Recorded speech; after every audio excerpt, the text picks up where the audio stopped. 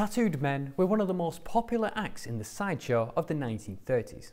These people were completely tattooed from head to toe, creating living, breathing works of art. In today's episode of Unusual as Usual, we're going to peel back the layers of the enigma that was the Great Omi, aka Horace Ridler.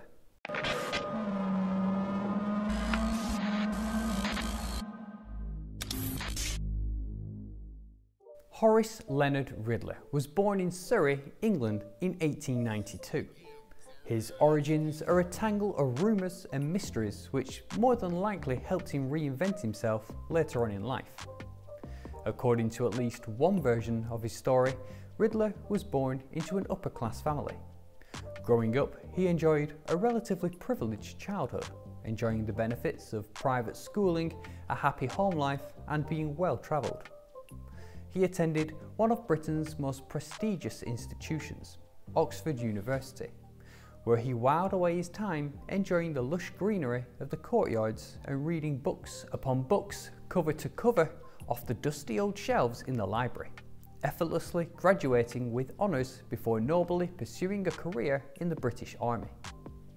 Around the age of 22, just at the beginning of the First World War, Ridler, like most fit, healthy and able-bodied young men, offered their services to Prime Minister Herbert Asquith by enlisting into the army. Here, he slowly worked his way up the ranks and, according to the London Gazette, on the 9th of September 1915, he was promoted from Lance Sergeant to Second Lieutenant. At the end of the war, Ridler left the military, where he had now rose to the rank of Major, and he returned back to his home in Surrey. But soon after arriving, his father unexpectedly died. This unfortunate turn of events deeply affected Ridler, and he plunged into a deep depression. As his world slowly unravelled, he turned to alcohol for comfort.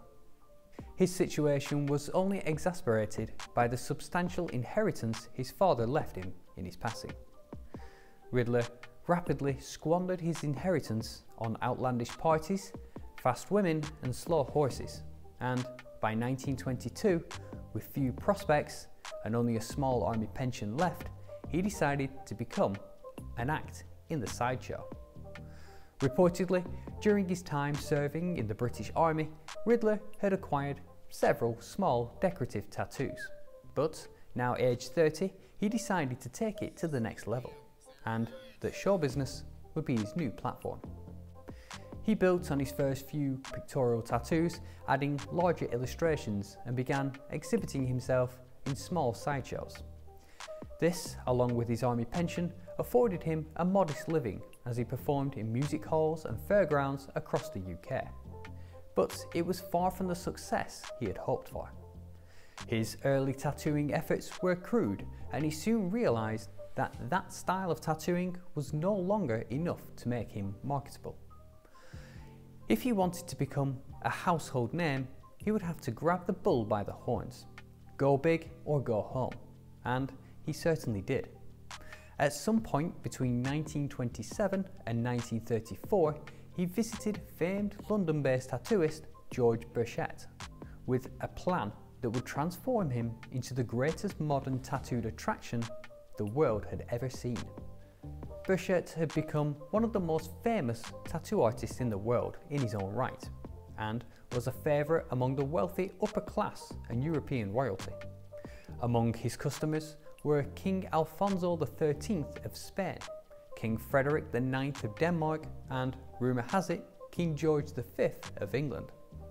Burchett and Ridler soon got to work designing the iconic stripes that would bring the Great Omi to life. They designed the thick black stripes in such a way that would cover Ridler's old artwork, and, by Burchett's account, 500 sittings and 150 hours of tattooing later, Horace Ridler became the Great Omi. The work cost Omi around £3,000, but he would later claim it had cost closer to £10,000. Regardless of which was more accurate, Burchett declared he never received the full amount that he was owed. To complete his look, Ridler had his ears pierced and stretched to accept large gauge jewellery. He also went on to get a large septum piercing that resembled a bull ring through his nose. Quite fittingly, this procedure was performed by a friend who worked as a veterinarian. He hired a local dentist to file his teeth into sharp points and began to wear elaborate costumes, completing his physical transformation. After this radical metamorphosis, the job offers soon began rolling in. Gladys Ridler, Horace Ridler's wife, began working with her husband, introducing the Great Omi to the stage. She would tell a fanciful story of his harrowing ordeal of being captured in New Guinea, being tortured by savage tribemen, and his body being modified against his will. This story, along with his striking look, captivated his audience, and while today this story seems completely implausible, at the time a general lack of knowledge about many areas of the globe provided a perfect opportunity for performers to play on the audience's ignorance. Imagine what was going through their mind as the Great Omi stood centre stage, an illustrated man with more ink on his flesh than blood coursing through his veins, his ornate jewellery glinting in the spotlight as he smiled his toothy grin. Women would occasionally faint at the sight of him, an act fondly known in the sideshow as a falling ovation. As the years wore on, Omi's appearance became more and more outrageous. He took to wearing lipstick and nail polish and signed his pitch cards "Barbaric Beauty." His stories became even more fanciful, less believable, but no less colourful. On the 6th of June 1939, Omi and his wife arrived at the World's Fair in Queens, New York. Just a few days later, the couple reported being attacked with a knife, claiming that Omi's face had been slashed by an unknown assailant. No photos of the injury were ever taken, and the New York Police Department have no logged record of the incident. However, on the 10th of June 1939, the New York Times, the New York Daily Mirror, and the New York Herald all reported the incident, in true tabloid fashion, never letting the truth get in the way of a good story, leading some to believe the attack may have just been an elaborate ploy to drum up publicity. Immediately following his appearance at the fair, Omi appeared at Robert Ripley's Oddotorium, now known as the world-famous Ripley's Believe It or Not franchise, where he performed as the star attraction. Ripley contracted Omi for 6 months, the longest time Ripley ever showcased a single performer at his auditorium. During that period, Omi appeared more than 1,600 times, often performing up to 10 shows a day. Ripley's Oddotorium wasn't his only appearance in 1940. Omi also toured with the great Ringling Bros' Barnum and Bailey Circus, where he performed under the moniker Omi the Zebra Man. He was billed as the star attraction in the sideshow, but ultimately left the circus after only 1 season. In recent years, multimedia artist Anthony Bennett has created a life-size hyper-realistic statue of Omi which regularly tours the UK.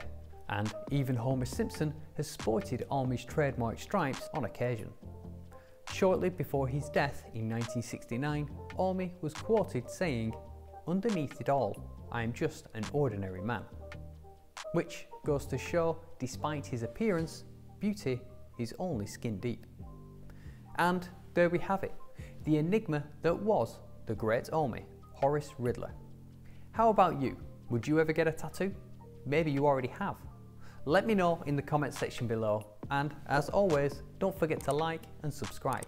That's all we've got time for today, but I'll see you all next week, and remember, stay unusual as usual. If you've enjoyed this video, you might like this one too.